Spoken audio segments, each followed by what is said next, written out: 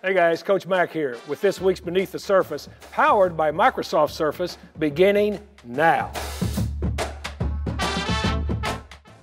Today we're going to look at a couple of plays by Ryan Tannehill, both running and also some nice throws to Treylon Burks and Chigakonkwo, getting major contributions from these rookie players.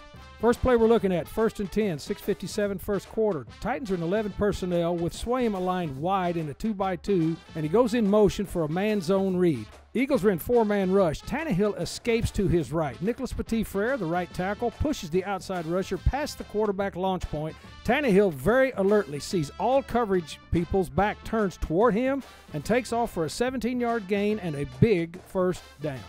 We're at 3rd and 3, 3:12 in the first quarter. Ball's on the +25. Titans are in 11 personnel.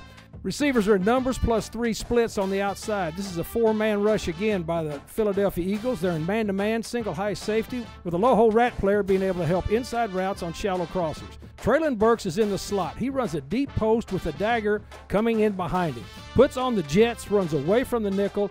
Excellent protection. Tannehill manipulates the post safety with his eyes and directional pump to his left, then hits Treylon with a perfect strike down the middle. Outstanding combat catch by Burks for a touchdown. Score now tied 7-7.